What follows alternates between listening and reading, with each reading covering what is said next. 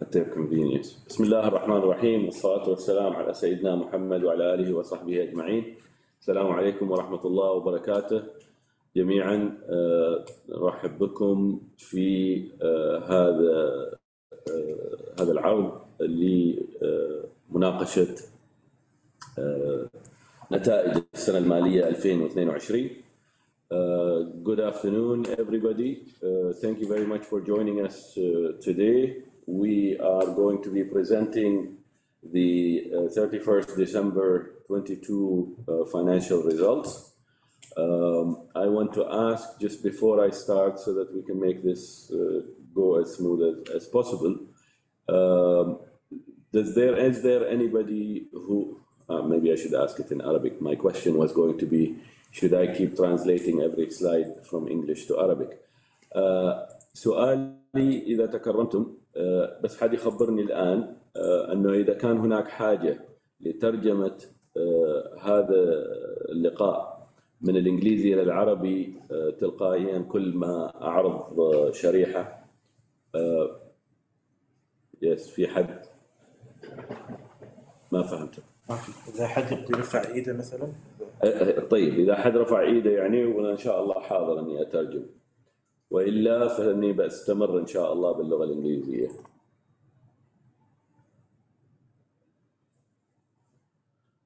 طيب.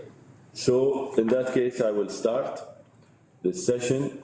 Of course, we start with the regular disclaimer, and because this is a recorded and going to be kept in our website, this session, I encourage those to read it, and it's the standard disclaimer in terms of few forward-looking statements and so on.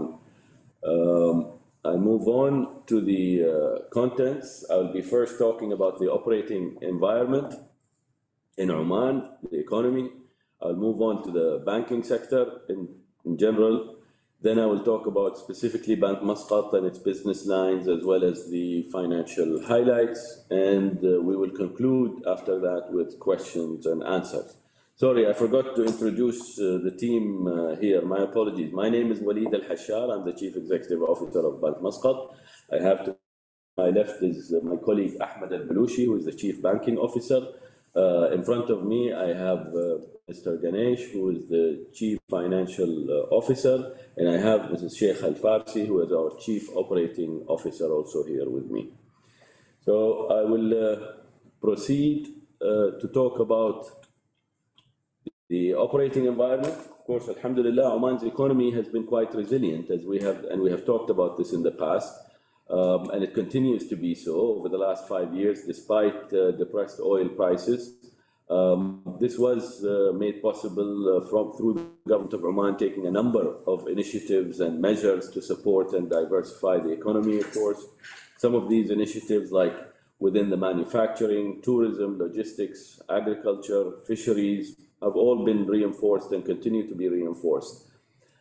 To enable the growth in these sectors, a number of initiatives have been taken, including changing and introducing new legislations and promoting foreign direct investments into Oman. Of course, also in particular during 2022, and due to the recovery in the oil prices and the increase in Oman's oil production and the momentum in the positive momentum in non-hydrocarbon revenues, strong financial measures taken by the government of Oman, the growth has been strong. After a decade-long wait, the nation has witnessed fiscal and external surpluses in 2022. The elevated levels of the oil prices have resulted in a fiscal surplus of about 1.15 billion against a budgeted deficit of 1.55 billion. GDP is estimated to grow by about 4.5% for the first 9 months of 2022. Consumer price index inflation has largely remained muted at 2% in comparison to the global inflation average nearing 9%.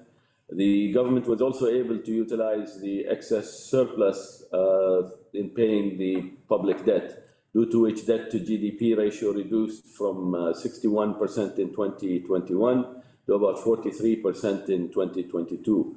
These are all positive signs. Medium-term fiscal plan and Oman's Vision 2040 also provides a firm and a positive anchor in the direction of the economic diversification strategy, sustainable private sector growth, and a higher living standard. The budget 2023 is also another sign, another positive sign for us, giving a growth positive expansionary budget, clearly focusing on good investment outlays, covering a wide number of projects across a number of core sectors in the economy. The government also expects the economy will grow by about 5.5% in 2023. The momentum the positive momentum in the economy, of course, resulted in an upgrade in the sovereign ratings by certain rating agencies, and hopefully more of that will come as well. In terms of the banking sector in general has been performing relatively well during these challenging times over the past few years. In fact, some of the growth parameters which are shown going to be shown in the next slide shows that sectoral performance has been good, and banking, of course, has been supporting various businesses and business segments in Oman through its credit support. Sector's key parameters, which include liquidity position, capital adequacy, asset quality, are at healthy levels. During 2022, the sector actually witnessed a good momentum also, supported by the economic recovery and positive macro outlook. Sector credit portfolio increased by about 1.35 billion, i.e. a growth of about 4.8%, registering a growth of about 4.5% the year before at 1.2 billion. Deposits also increased around 292 million, about 1% in 22, when it has seen a 6% growth in 2021. But of course, we understand the story in 2021 due to the lockdowns and so on. Spending was limited. Bank-wide net profits had also reverted back to pre-pandemic levels. As I had mentioned earlier, the budget of 2023 promoting investments in key core sectors of the economy, with the elevated levels of oil prices and the lifting up of the pandemic-related restrictions and the government's continued focus on reforms and developmental strategies, we believe that this will further provide a needed booster for sectoral growth, helping it in achieving even better momentum and better financial performance in the coming period. In terms of the banking sector slides here, I can see that the stable growth in some of the key parameters, loan growth of around 4.4%, compounded annual growth rate for the last 5 years, which is quite healthy, ensuring a good growth in customer deposits also of around 3.7%. In 2022, we can clearly see the momentum gaining traction in credit growth after a couple of years of subdued economic activities due to the pandemic. Profitability of the sector was stable until 2019. In 2020, it's understandable, banks globally witnessed a sharp decline in profits, and Oman, of course, was no exception. After witnessing close to 25% reduction, net profits for the banks have improved by almost 18%. So we're seeing them moving back towards the pre-pandemic levels and even improving further. During 2022, we see clearly profit further improving by almost 27% year on year. The sector, anticipating it to grow at around mid-single digits in terms of credit and deposit growth going forward. There could be some short-term impact, of course, and this is a continuation from the previous years in terms of asset quality and the collective provisions, but also due to the global geopolitical factors that are still there, the interest rate situations. Banks will have to continually tactically manage their liquidity position. But in the medium term, we expect to be a stable performance. Notwithstanding all the different dynamics that have been taking shape, of course, over the last couple of weeks and over the last 2 days in particular.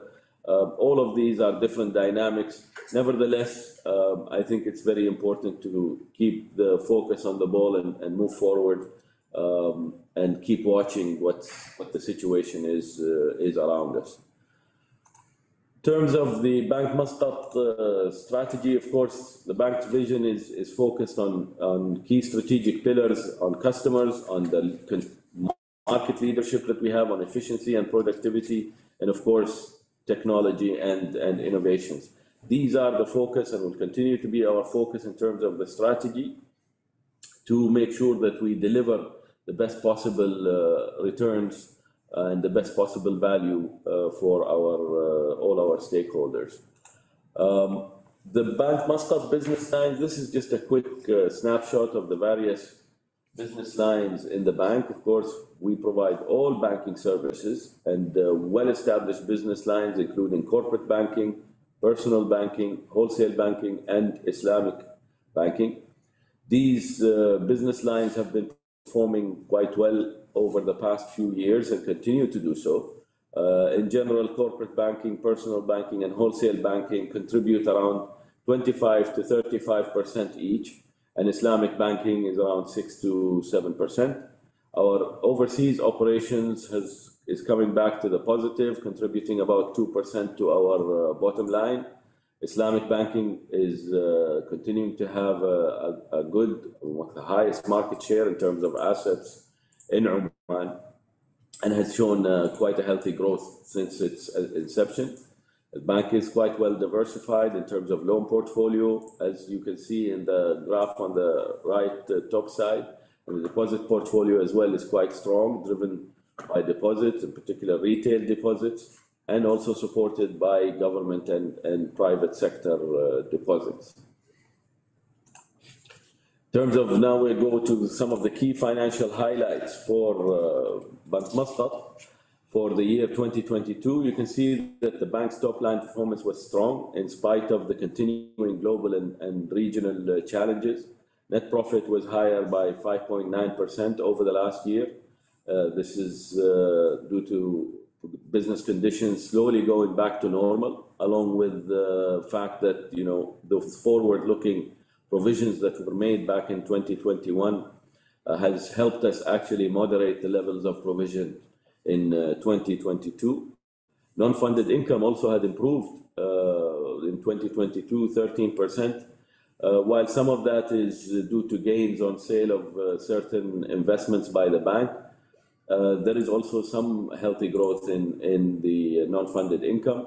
Operating expenses increased by about 8% relative to the growth in the business and the activities that we do. We have expansions in terms of our operations, and this is quite natural because of the fact that we have been controlling costs over the past few years due to the pandemic and due to the situation, the oil prices and the challenges that the economy was going through. Now we're coming back to normal business, and therefore we have to continue investing in our businesses. In terms of the loan portfolio, it has also shown a healthy growth of 2.5% year on year, and the deposit portfolio also showed a growth of 1.5%. In terms of the operating performance and profitability in specific, this is a slide that gives a snapshot over the past few years. As you can see, the NIMs have been quite stable over the last 5 years, and we have been able to manage the yield and the funding cost in order to maintain these NIMs at these levels. The bank's fee-based income was stable, also at around 31 to 35% of total income throughout this period, and these are quite healthy levels. At the same time, our cost-to-income ratio consistently declined during 2018 to 2020 because we have deployed a number of cost reforms during that time to ensure that we align ourselves with the subdued economic situation during that time, and also continued with that during the COVID times. matching it with the volatility that has taken shape, in order to actually maintain a stable income stream, as far as stable income results. Now, due to the opening up of the economy, we can see a marginal increase in the bank's cost to income ratio, reaching to about 41.2% in 2022. And that's intentional, actually, because we are back to reinvesting in our infrastructure and the development of our human resources. The ROE of the bank has also witnessed a significant improvement from the lower levels of 9% in 2020 to reach 10.5% in 2022, almost recovering back to the 2018-2019 levels. Higher profits, and this is what has helped the ROE, and also the positive impacts of the capital structuring, capital optimization exercise that the bank has done during the fourth quarter of 2022. ROA continued to be quite healthy, reaching 1.55%, the highest when compared to the levels seen in the last 5 years, especially when it reached the lows of 1.32 in 2020. In terms of asset quality, it gives you a snapshot of the trend in terms of asset quality. As you can see, the bank has been able to maintain an NPL ratio of around 3 to 4% throughout this last few years.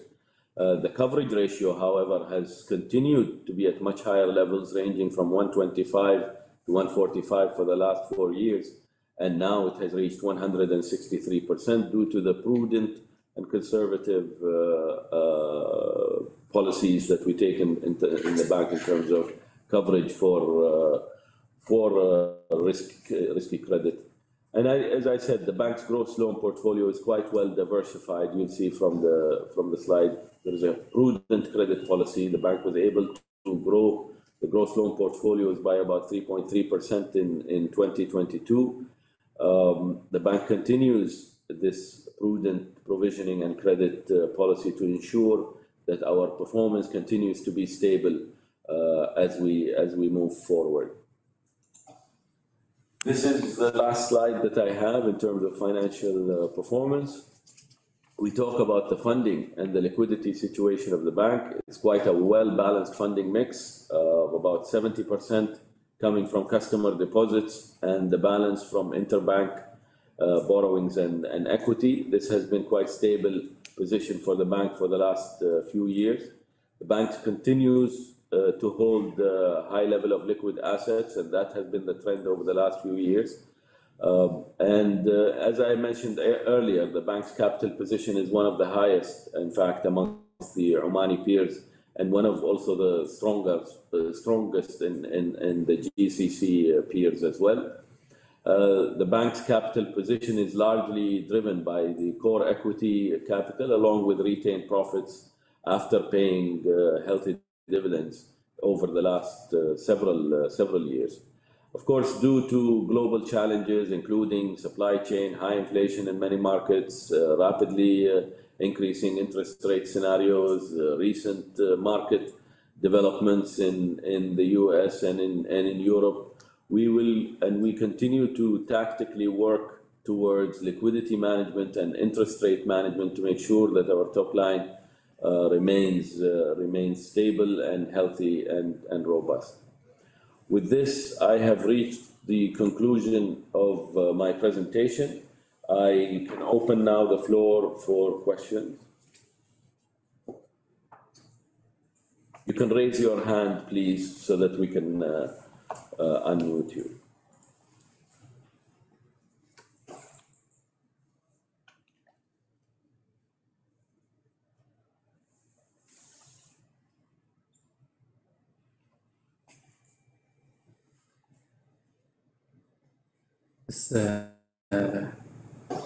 Ishan is asking for you. Yes. Hello? Yes, Mr. Bishan. Welcome. A very good afternoon, sir. Good afternoon. And thank you so much for the presentation. How are you doing? Very well, thank you. How are you? Fine, thank you. My question is with regards to cost of risk and how do you see that panning out? You mentioned that the bank was extremely prudent when COVID came and you took provisions accordingly, and currently you've built a sufficient buffer. And if you look at the coverage ratio, it's much higher than industry standards, right, at 160%. How do you see that panning out over the next 12 to 15 months or over the next couple of years? If you could just give your thoughts on the same. I think, it will be similar. I can't give forward-looking statements, and of course, it's very difficult to predict what's going to be the future, but I can reflect on the previous year in 2022. We don't see the situation requiring any higher levels beyond the cost of risk that was achieved in 2022, frankly speaking, at this stage. So is that a fair statement, Ganesh?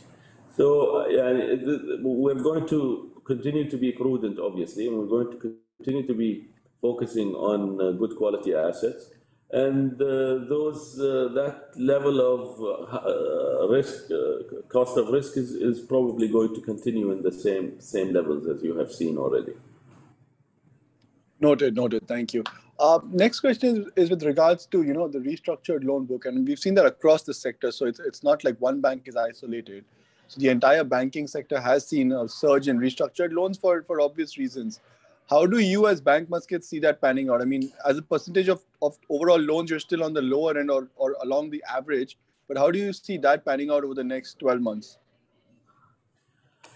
Again, with forward-looking statements is very difficult, but I can just take you back to the history and the current dynamics that have brought us here, and looking at the positive momentum that is there, and if that continues, and with all of these qualifications, we see that it's probably, it's not going to be as worse than where it is already. There could be some certain areas of stress in certain credits. But then again, the situation that we have just come out of has been quite difficult. And there has been large exercises done for restructuring and trying to make sure that we align cash flows to repayment terms. So from that perspective, at this stage today, I don't have any reason to make me believe that it is going to get worse. Now, again, if the dynamics globally change and the whole situation changes globally, that's a different scenario. But if the current momentum continues, then I don't see any reason for me now to think that it's going to get worse. Noted. Thank you so much. Wish you all the best. Thank you.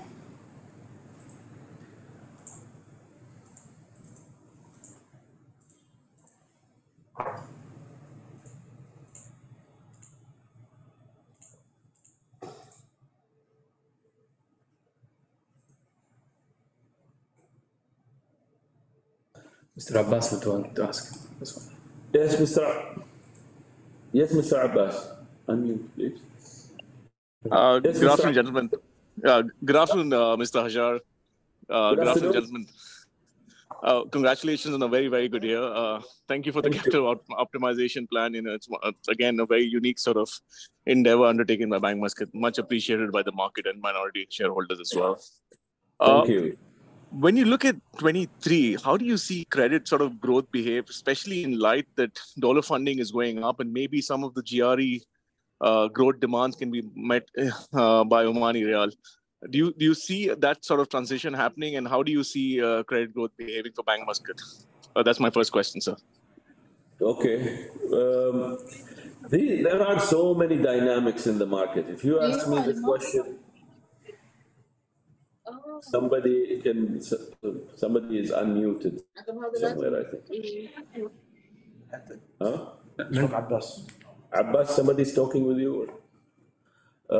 So to go back, the dynamics are changing rapidly. This question, if you ask it 2 months ago, and if you asked it 4 months ago, and if you asked it a month ago, they keep changing because interest rate scenarios, what we expected 6 months ago versus where we are today, and so on.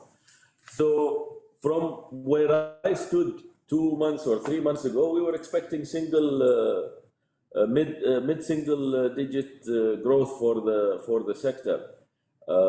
Now, of course, with all the dynamics globally, I'm not sure to what extent and to what extent that will have impact globally. And I'm not talking about Oman here. On people's plans on further capital expansions and so on. It's a situation that we need to see and how it continues to evolve. How liquidity globally is going to pan out when the dust sort of settles down. But I am still optimistic. I'm still optimistic that the economy here is quite robust. And the growth levels that we were projecting, we hope that will be achieved. Again, assuming that there is nothing drastic happens for a prolonged period of time globally. Unmute Mr. Abbas. I think he has a second. Okay, I understand that. And how are you seeing in a rising rate environment? How are you seeing domestic deposits and real liquidity behave? I mean, are you seeing the government continue to be a large provider of deposits? Because when I talk to other bankers, it seems there's like there's a rush to sort of raise deposits. Rates have gone up. So how do you see Bank Muscat reacting in a scenario like this? Liquidity is reasonably well within the country. Now, you have to look at it from both ways, not just Omani riyal. You have to look at it also from the US dollar side. From our perspective, as the largest bank in the country, we want to make sure that we don't get into this price war within the sector. Otherwise, it's just going to create a really higher an increase in the cost of funds significantly, and that's why we are very closely managing our liquidity position to make sure it's at the optimal levels with sound buffers above that, to make sure that we don't get into this not panic. I wouldn't call it panic, but in terms of getting into a price war with other banks, and that's very important. Now, there are certain pockets where, of course, liquidity may be not liquidity. I think liquidity is there. It's at what price level is it going to be available? And yes, we understand that prices have increased, and that's where we need to continually manage our balance sheet and making sure that it's done optimally. Yes, there will be an increase in the cost of funds. That's understandable. Where it will go, we don't know yet. Like I said, the situation. If you had talked to me in December, I had a different view. But now, and I'm sure you would too, you see the interest rates possible scenario changing given the curve and where it went last few days.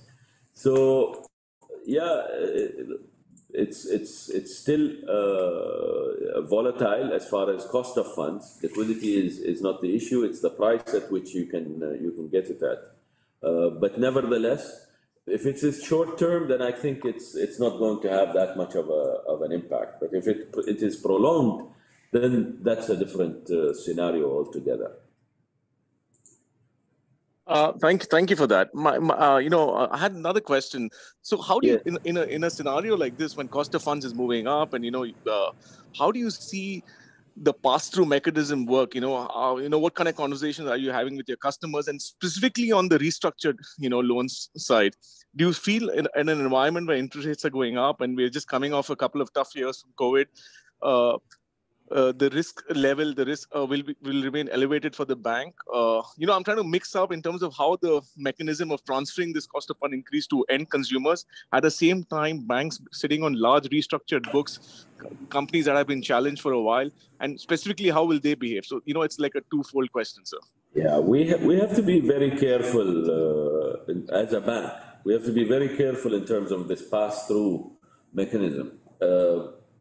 it's not as straightforward as that, and that's what where relationship comes in, where understanding our customers' business comes in, where managing our balance sheet in an agile way comes in tactfully to make sure that we balance the cost of funds, because it's not a straight through process where the higher cost of funds means that we have to immediately pass that on through to our customers, because in some cases it could break those customers. So we have been quite successful in managing that throughout the past few years, while making sure that our NIMs remain stable. And I say this because that's how we work with our clients. There are, of course, on the technical side, we also have a floating book where that also gets passed through automatically. But notwithstanding that, I think it goes beyond that to where we actually have those conversations, but making sure that we work together in a well calibrated way. But it's not a straight through process, Abbas, because otherwise, it could be with negative results. Unmute, Mr. Abbas. Yeah, thank you. I appreciate those comments. And my last question is, you mentioned that provisioning coverage is really, really healthy. It's the highest in the sector by a mile. Some banks are even below the 100% mark. In an environment like this, do you feel Bank Muscat's prudent policy? I mean, you've been prudent, but in the sense, do you feel you've been conservative and you feel like cost of risk coming down this year versus the last few years? Can we see lower rate of provisioning for Bank Muscat in this year and the year going forward? Like I said, I answered that before. It all depends on what we have done in 2022 is something that we expect to continue unless the situation changes negatively. But again, you're asking me forward-looking statements, and I'm just giving you guidance as to what we saw in 2022, assuming that the trend continues in the way it is. We don't see any reason why that will get worse. If the situation becomes even better, who knows where we will be. Thank you, Mr. Ashar. I think I'll just wait my turn at the back of the queue. I'm sure my colleagues have other questions. I have a couple of more, but I'll just wait my turn. Thank you for your answers. Okay. Any other question?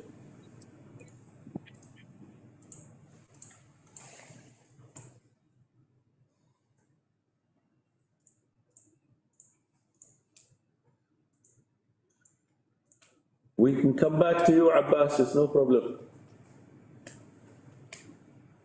Unmute, Abbas. Yes, sir. Thank you for that. So now, as a CEO of a bank, that you said that you had one view going into the summer, and then what's happening globally, with interest rates, with dollar rates, what's happening to the banks. What's that one big priority for you as the CEO for this year, where you'll feel like you and your team have done a successful job navigating these markets? What's that number one priority for you, sir?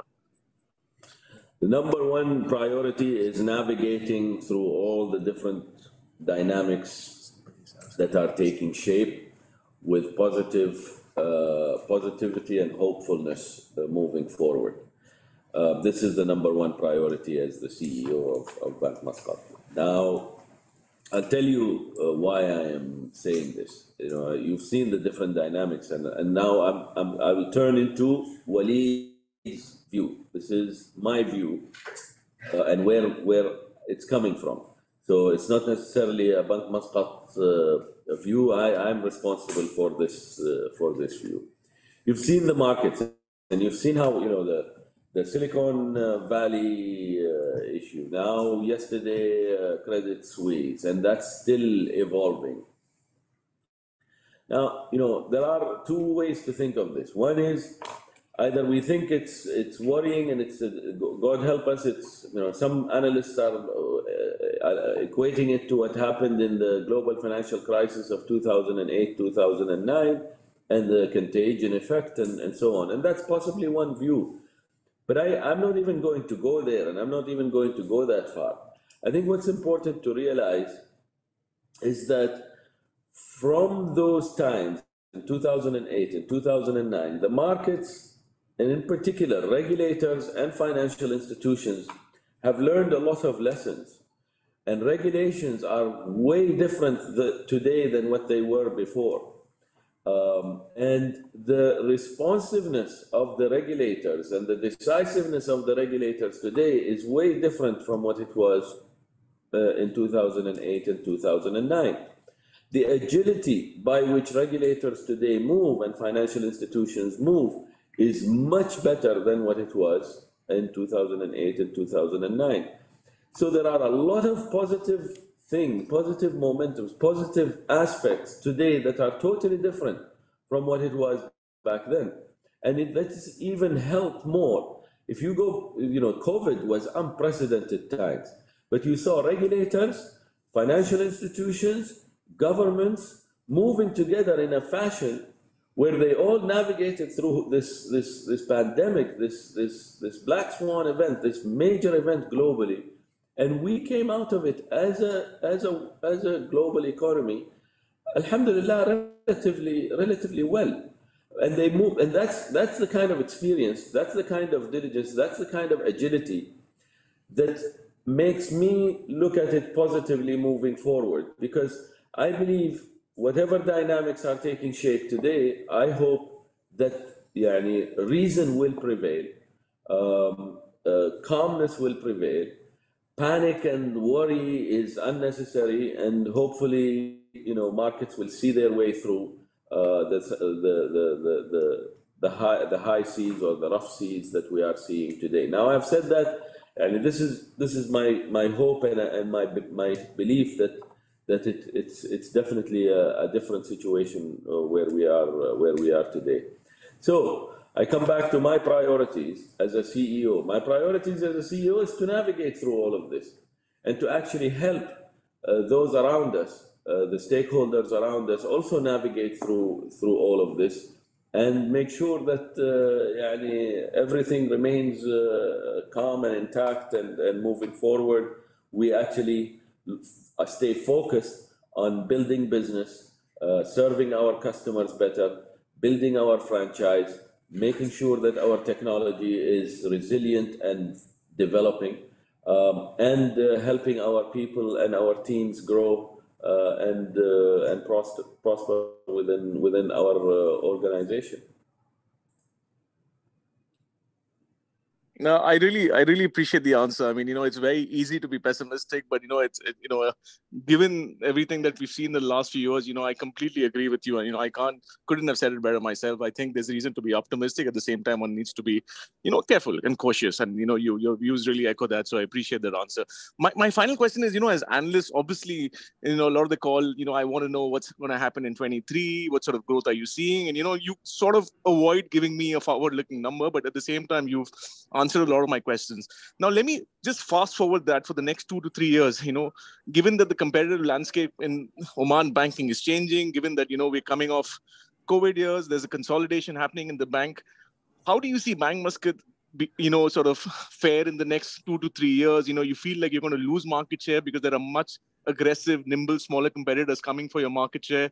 How do you see Bank Muscat behave and react to competitive pressures for the next 2 to 3 years in line of where you see Oman growth? I mean, that's my last question, sir. Thank you. No, it's a good question. This is a question that I ask myself every day. So, and that's my duty to ask myself every day this question: what's going to happen in the next 2 to 3 years? That's my job as the CEO. See, but I answer it this way. And not with a leap of faith, but I answer it this way. I say that the bank has the right, solid fundamentals in terms of its people, in terms of its talent, and in terms of its balance sheet, in terms of its culture, in terms of its infrastructure, and in terms of its assets. So with that combination, when you have the right engine moving forward, I think making navigational moves along the way and making agile moves along the way becomes that much more, what's the word? Not easier, but actually the logical way. So as long as we have the right fundamentals, I think weathering yes, it's going to be difficult. Of course, it's going to be challenging, but you rely on the fundamentals to keep on building and keep on looking at different opportunities, organically and inorganically, and see where you can navigate yourself with it, wherever, within your own markets, outside. We have a number of different tools at our hand, but what's important is we have the right people in place and the right support from the board of directors, the right support from the regulators, the right support from the shareholders. I think it will, it will work out very well for the bank, and we're quite optimistic moving forward that we will be able to navigate throughout all of these challenges, and make sure that all continue to come out on top, inshallah. Thank you for that. I mean, do you have like an ROE target in mind? But if everything goes according to plan, do you go from 12 to 15%? I wish that, my goodness, if I had that, I would be, no, I don't, unfortunately. I'm not unfortunately, but if I had that target, I wouldn't, it would be in my brain, but not even in my team's brain. Sure. Yeah. Thank you, sir. Good to talk to you, and all the very best to you and the team for the next remainder of 23. Look forward to interacting with you again. All the very best. Thank you, Abbas. Thank you. Any other questions? I have a question in the chat. Yes. From Mr. Pushpipa Ramlingam. Yes. I'm just going to read out the question as it is. My question is on your debt mix. CASA percentage has remained more or less stable, and this has helped the bank maintain their NIMs. However, going forward, do you expect any shift in deposit mix, which could lead to NIM compression? Will the bank be able to maintain their current margin? Okay, this is why we manage the bank, and that's what I had mentioned earlier. Obviously, the cost of funds is a number of factors that come to play, and it's the deposit mix that we have, and yeah, we see possible rise in cost of funds, maybe in the short term. We don't know how it will continue or not for the long term, but we manage it through a number of ways. Like I said, quite an agile and tactical way when it comes to our liquidity management, and but we try to make sure that we don't and we remain optimal in terms of our liquidity, and we don't get into aggressive pricing of deposits, and we try to make sure that our cost of funds is managed. But yes, of course, there is pressure on time deposits in terms of that particular mix, in terms of rates possibly moving up. Also, even in terms of the institutional, the interbank borrowings, that's also increasing. But we manage it, and we manage the balance sheet, and we manage the liquidity, and we see where it can, where there are floating assets as well as floating liabilities, and so on. But look at the history. The history of NIMS has been relatively stable, and that's due to the decent management of this. Now I'm looking at the situation and how it will today and how it will continue. It's very difficult to say how rates globally are going to go, but historically there has been volatility and it's been managed well. We will continue to use the same tools that we have at our hands to manage the cost of funds and to manage the NIMs, and hopefully they serve us well for the coming period as well. Any other questions?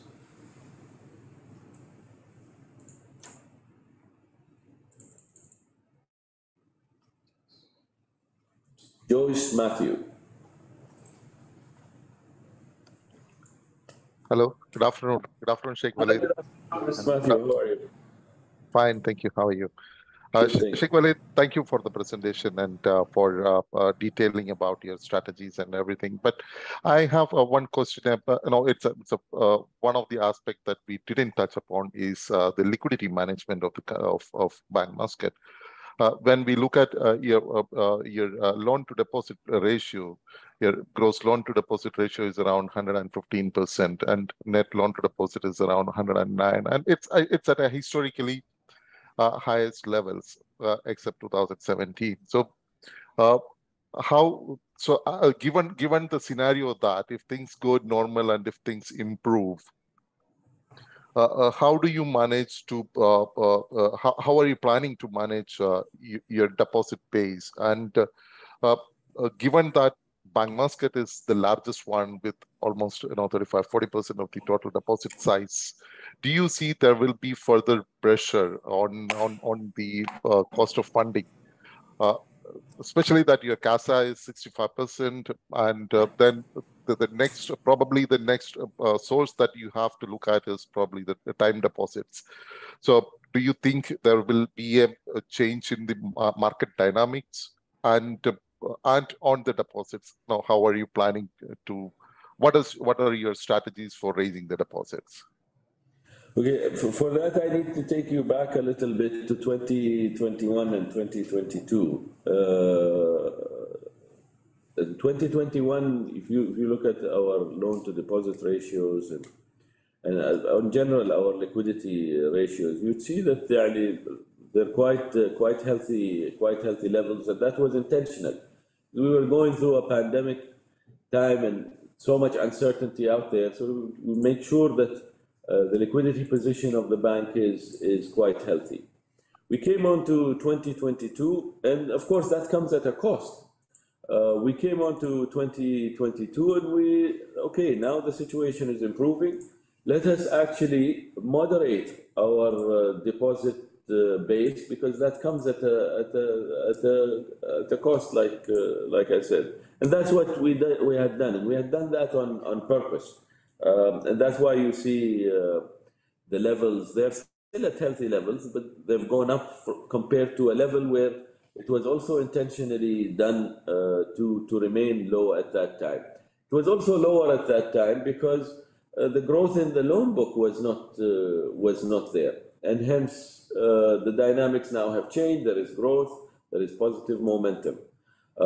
In terms of deposit growth, obviously, one main factor for us is the retail base that we have, the branch network that we have, and that continues to expand, and that, the large customer base that we have, and that continues to expand. So CASA is a very important component for us.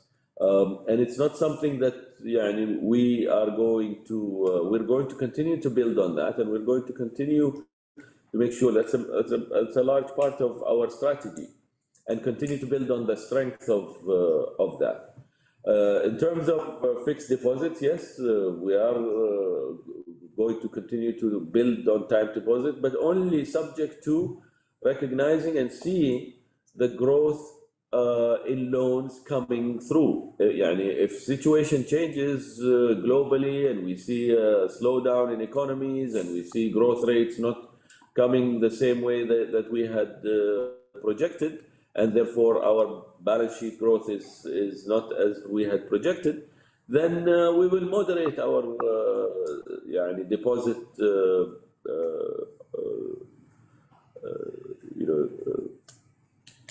we'll moderate our time deposit, what's the word? This cold is the medication that I'm taking is growth. We'll moderate, the growth in fixed deposits or attracting fixed deposits and the pricing in terms of the aggressiveness of it and so on. So we just have to keep balancing things as we progress. But it has to be, if we grow deposits, it has to be matched with a growth in the loan book as well.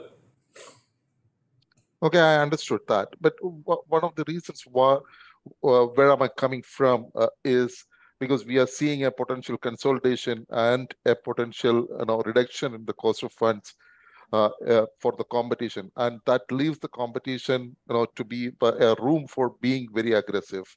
And Bank Muscat, and other banks, not only Bank Muscat, other banks probably might have to get ahead of the competition.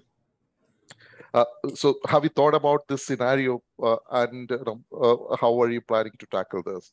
So I'm saying the competition, the consolidated ones, could get aggressive in the demand space, and we have limited space for CASA growth. So what are your views on that?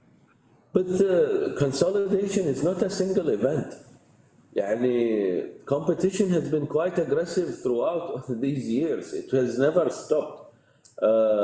Consolidation is just one factor, and I don't think it's the event that's going to be making competition even more fiercer and so on. The competition has always been quite strong in the retail space. And we continue to have to evolve and develop new products and develop services. And at the end of the day, it's going to be the game of who can do it better. We have been doing this for the last many years as far as Bank Muscat. So, like I said, at the end of the day, it goes back to the fundamentals. And if you have the right fundamentals in place and you keep building on your strategy and make sure that you continue to invest in the right resources, and the right capital, and the right technology, and so on, that's how you fend off competition. But just because of consolidation, and today is this consolidation, tomorrow maybe there is another consolidation. So it's not something that's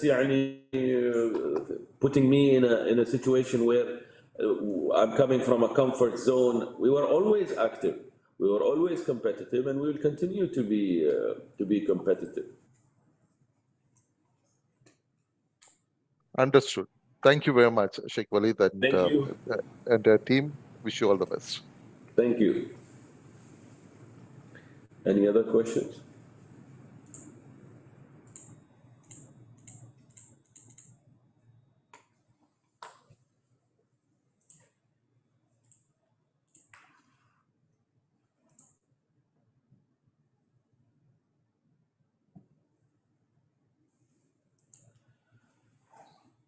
Going once. Okay, so we reach at 1:53 p.m. Since I don't see any more questions, I think I will conclude the session by thanking all the participants. Really, thank you very much for being with us today, and wishing you all the best, and have a nice weekend.